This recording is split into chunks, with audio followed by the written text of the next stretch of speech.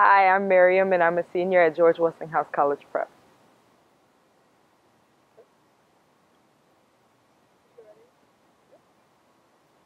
First question, what is your story? My story comprises of a lot of things. Um, well, let's say from the time I was a kid, I always had kind of sort of family issues, I guess you can say. But I think the thing that I got from that is that family matters a lot to me. My sister and my dad are some of the most important people in my life, and they compose everything about me. I love them so much. What else is my story? Also includes academics. And even though it's kind of weird to say that, but I've always been sort of a nerd. Always loved math and reading and things like that. Even when I was in middle school, it was just something I really enjoyed. Even the other day, I was kind of angry in the morning, but then I got to pre-calc and my mood lifted. Another thing that composes my story is Marvel. I love Marvel movies. I'm a huge Tony Stark fan. I see a lot of a human in him, and I think that's something that humanizes me, and that's who I am. I'm a human. I love my family. I love school, and I love movies. A little more about your family. Okay, so when I was around, how old was I? 6. My mom and dad used to fight a lot, and my sister and I had to be put into foster care, family services. And from the time I was around 6 to 9, my sister and I were separated from each other. And my dad fought day and night really hard to get my sister and to get custody of my sister and I. And it was kind of the tip of the barrel, kind of, that my sister was injured in the care of her foster mother, and that helped his case and it got us back home. And that fight, seeing my dad push himself to get my sister and I, was something that's always been so inspiring to me. And I really love him for that. So the next question is kind of similar to the first one, but you can interpret it a different way. How have you become who you are today? Um, I'll say by surrounding myself with people that don't um, that challenge me, that motivate me, that push me. Because if I weren't surrounded around people that are pushing me to do better, I would totally not be the person I am today. I would be someone who is like a slacker or something like that. But I think, yeah, definitely surrounding myself with the right people and continuing to love my family and things that are at the heart of who I am definitely keeps me who I am. Hey, my name is Linda Becker, and I have had the privilege of knowing Mariam for 2 years as a student government rep and then in my AP government class. And Mariam is my kind of human. She does everything. She does everything with complete enthusiasm and passion. She makes a room light up with her energy, and I have just so appreciated knowing her. And I'm so sad to say goodbye to her. And I know she's going to do amazing things at St. Olaf, and she's going to have so many white besties. It's really going to challenge some of her racial preconceived notions. She's also going to help a lot of white people figure their shit out. Thank you. Okay. Take the picture.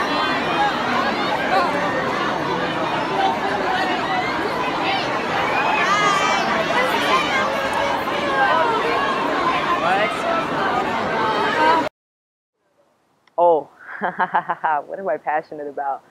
I'm passionate about a lot of things. School, of course, family, of course.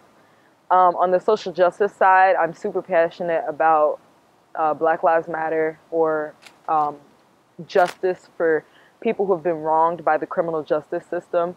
I'm pro-immigration, pro-DACA, renew DACA, please. What else? Women should have the right to choose. I think that there are so many things that we have as a society need to start talking about. And just, I'm passionate about anything that is troubling people, that is causing people to be marginalized or oppressed. I definitely fight for LGBTQ plus rights, and I think that as a country right now, we're in a place where it's hard to be passionate about something and not be met with pushback. And that's something that I like. I like pushback. I want someone to fight me on something that I'm passionate about, that makes my passion about it grow. And so those are mainly the things that I'm passionate about. As long as there is a fight to be fought, I will fight it. So I would just want to say thank you, and thank you. But why do you think attending marches is important? Why do I think? Attending marches is Power in numbers. Attending marches is like, it's like this feeling of camaraderie and just togetherness. And attending marches and getting national coverage and getting coverage in general is just so very important. If people aren't willing to come together to fight for a single issue, then there's no use in fighting for a cause. And so attending marches, I usually get this feeling like it's so overwhelming. I'm almost crying sometimes. Like, people actually care about this. It's something that impacts me and something that is very important to me. So when marches, I love marches, and I love the afterwards. And shit. Ooh, okay, snap on the red line. As a leader, theoretically, yes, not really. I say not really, to be honest, because on the social justice side, with issues that I'm passionate about, I usually attend the marches and then it ends there. And that's something that I shouldn't be comfortable with. And in the social justice organization that I'm in, FISH, we work day in and day out to fight for these issues that we're passionate about. And that is where I see myself as a leader, because I'm still working on the issue outside of the march. And even in March for Our Lives Chicago, we still work on issues outside of the march. And so I see myself as a leader in that aspect. Sometimes for some issues, I just go to the march and stop. And I think that's something that I really need to work on and become better at, and become more of a leader in some of those issues. What are you most afraid of? What am I most afraid of? Oh, literally? I'm afraid of failing. Failing, everyone says that, but genuinely, I've always felt like I had to succeed. And if I'm not succeeding, then I'm doing something wrong. And I think that's all a part of my mental. But I think, yeah, I'm definitely scared to fail. What is one of your happiest moments? One of my happiest moments.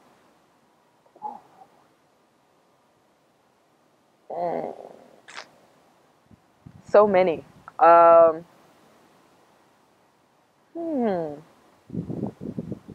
What is one of my... okay, I got one. So usually my sister brings out this kid side of me. And so usually we'll like run around the house or something. But whenever I hear her laugh, I remember this one time we were doing something, I can't remember. But her laugh just makes me so happy. And whenever she laughs, it's like an occasional thing, like it happens on certain occasions. But whenever I hear her laugh, those are my happiest moments. Who is the most influential person in your life? I'm sorry, I'm just thinking of All American. Okay, who is the most influential person in my life? That's a hard question to answer. I think the most influential person in my life will be my grandmother. From the time I was a kid, my grandmother was always there. She was that motherly figure that I had when my own mother was absent. And so she taught me how to cook, clean, take care of the house, take care of my sister, watch out for my dad and things like that. And I think she is part of the reason that I'm who I am and who I aspire to be, because my grandmother fought so hard to be in the position where she is, to own a house, to have had a business, to have 5 children and watch them grow up and succeed. And I think that she definitely influences me. She is one of the people that I talk about the most. What are some of your unpopular opinions? What are some of my unpopular? Tony Stark didn't deserve to die. What's an unpopular opinion? Oh, this is kind of a crazy one, but I think that Donald Trump is a bad president, but he did what he's done what he said he was going to do. And I think I not admire, but like I think that's a good thing, even though he's a bad person. He's stuck to it. That's it. Another one. Any random thing. Facebook is overrated. I love the Constitution. That is such an unpopular opinion. People hate it because of what Donald Trump has done to it, but the Constitution is like my backbone. I love that document. It makes me feel so, I don't know, giddy inside. But I love the Constitution. And that's about it. That's all I got. How long have I been into Marvel? Oh, funny story. I just found my ticket to Avengers Age of Ultron. So since about 2014, 2015. Okay, just like how do you feel about going to college? I'm scared. But it's not a bad scared. It's a good scared. Like, this is a new environment, new people, new teachers, just new everything. And it feels like I'm packing up and leaving, but I'm not. And I think that's something that keeps me kind of grounded as far as going to college goes.